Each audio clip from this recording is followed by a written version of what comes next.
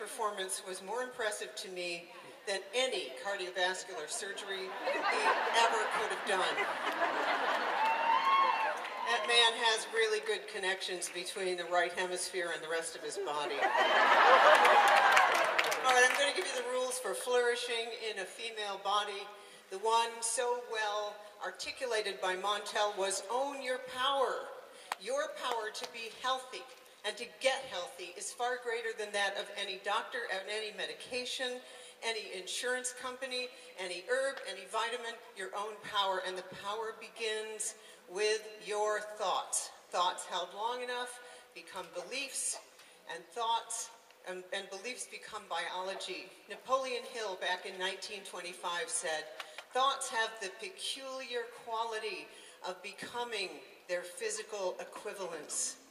What are your daily thoughts about health? Every thought is accompanied by a biochemical cascade in your body of dopamine, epinephrine, beta-endorphin, serotonin, all of the neurochemicals that we give drugs for. They all start with your thoughts. And here's an idea for you. The gut, your gut, produces more neurotransmitters, more chemicals that the brain makes than your brain. So the gut in your brain is actually more accurate. So when you're told something by a doctor that you need a hysterectomy, or you need a C-section, or you need an induction, or you need your uterus removed, get a second opinion. Even if you're told you have cancer and you need surgery right away, get a second opinion. You have time. The gut in your brain is going to tell you that you have time.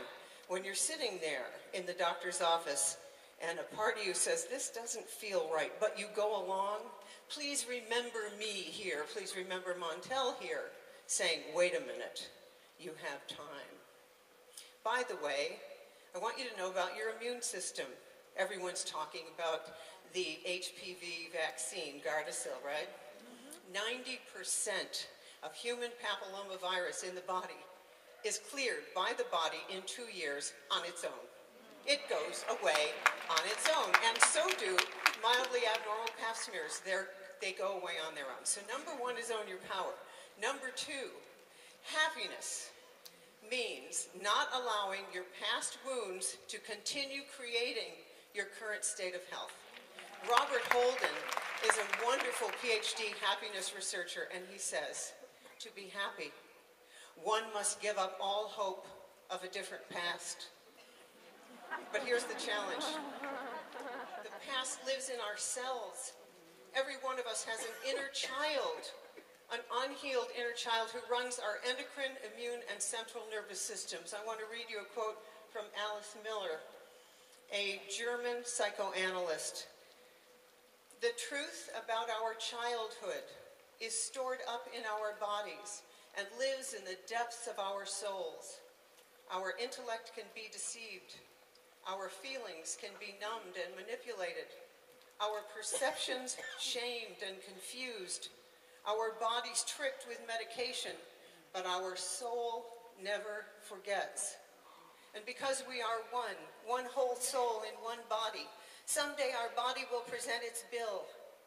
The wounded and lost child is only in hiding. The soul is still whole in spirit, but ultimately our deepest self will accept no compromises or excuses and will not stop tormenting or contaminating us until we stop evading the truth. And that truth keeps coming up. I want to tell you about the famous ACE study that should be studied in every hospital, every medical school, every home in the nation. And here's the ACE study. It is an ongoing collaboration between the Centers for Disease Control and Prevention and Kaiser Permanente. Led by co-principal investigators Robert Anda and Vincent Felitti, the ACE study is perhaps the largest scientific research study of its kind, analyzing the relationship between multiple categories of childhood trauma and health and behavioral outcomes later in life. Now, these are the things they studied in 17,000 middle-aged, middle-class adults. Those who had recurrent physical abuse, recurrent emotional abuse, contact sexual abuse, an alcohol or drug abuser in the household, an incarcerated household member, someone who is chronically depressed, mentally ill, institutionalized, or suicidal, a mother who's treated violently, one or no parents, or emotional or physical neglect. And what they found was slightly more than half of the people they studied who seemed normal had at least two of those things. And here's what they say. We found that the compulsive use of nicotine, alcohol, injected street drugs increases proportionally in a strong, graded dose-response manner that closely parallels the intensity of adverse life experiences during childhood. And it's the same with obesity. This, of course, is at odds with current concepts, including those of biological psychiatry, drug treatment programs, and drug eradication programs. Our findings are disturbing to some because they imply that the basic causes of addiction lie within us and the way we treat each other, not in drug dealers or dangerous chemicals. They suggest that billions of dollars have been spent everywhere except where the answer is to be found. They began this study in the 80s when they found that the people who were losing weight in their clinics were the most apt to drop out. And one young woman said, overweight is overlooked, and that's exactly what I need to be. She had gained 105 pounds after being raped. When you join the Kaiser program for weight loss, which has enormous success, you're given a mug, and it says, it's hard to get enough of what almost works. So what are you supposed to do? It starts with confiding the truth.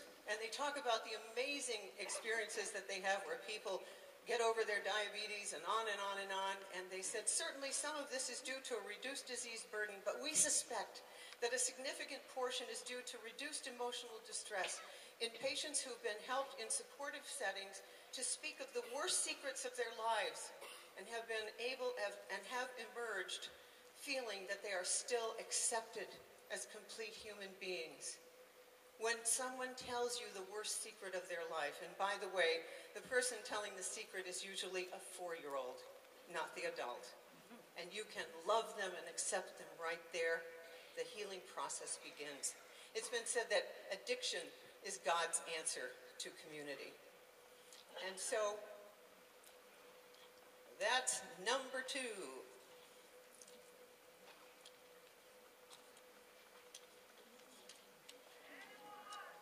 What? We need menopause, you said? Okay, 3, I want you to tap the power of community. Community equals immunity. That's what you've been doing here today. There's a study from the University of Pittsburgh that I love. They sprayed cold virus into everyone's nose and throat. And then they studied who got a cold. So they were all equally exposed. And by the way, one of the thoughts I want you to get rid of is, I've been exposed. I've been exposed. I've been exposed. Stop it, okay? Because what they found is that the people who were the least likely to catch cold were the ones who had the most diverse social outlets. A church group, perhaps, a dance group, dancing, anything of that nature decreased their risk of getting a cold. Now, I want to show you the power of having a supportive community behind you in any endeavor, which is what Dr. Oz's entire life is about, and Dr. Wentz at Sonneview knows the power of community, because when you go to this fabulous hospital, we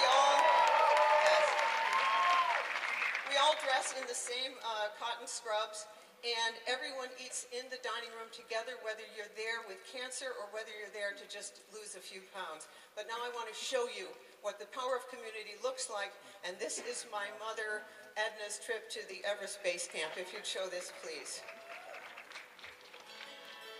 It was Werner Berger who called me in January, said that he was planning this trip to the Everest Base Camp, and he said, you know, Edna, I know you can do this. And I said, well, you might know Werner, but I'm not so sure at 84 if I can do this. The first part of the hiking, you know, you start at 10,000 and you just keep climbing up and up and up and up. And what I didn't realize is it was 100 miles. That was not in the literature. I had 2 great Sherpas, and each one took me on. Said, come on, Edna, you almost made it. And then, when we got up a little closer, there's a whole group of people, and they're all chanting, Edna, Edna. That was wonderful, because They all wanted me to make it. I look out there in the morning and take a deep breath and say, wow, what a privilege I've had to live here all these years and enjoy it and have a good family.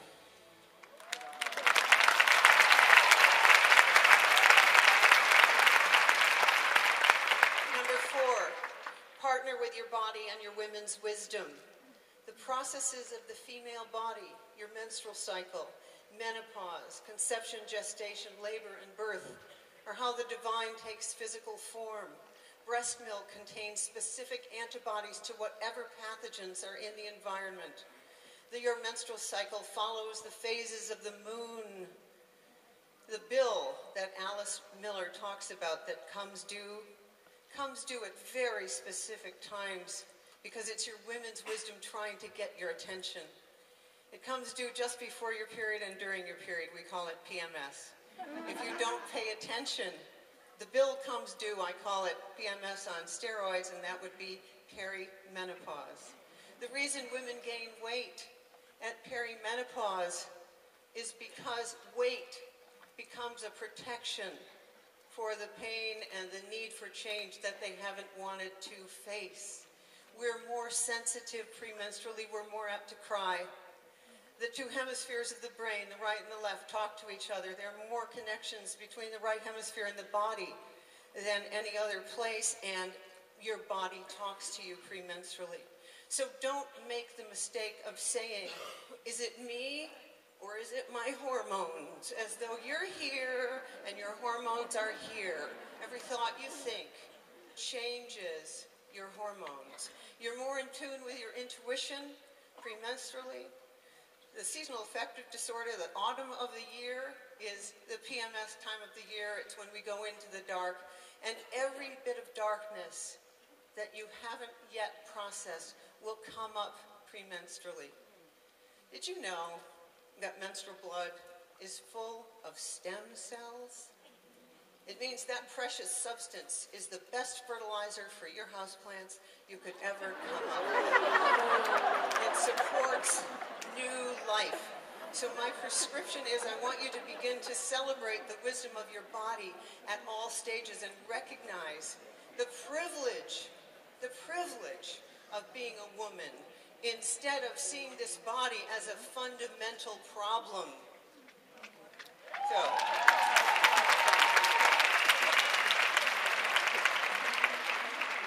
Nick Kristof and Cheryl Woodon, two of my hero journalists who wrote Half the Sky, said, there's a growing recognition among everyone from the World Bank to the U.S. military's Joint Chiefs of Staff to aid organizations like CARE that focusing on women and girls is the most effective way to fight global poverty and extremism. That's why foreign aid is increasingly directed to women. The world is awakening to a powerful truth.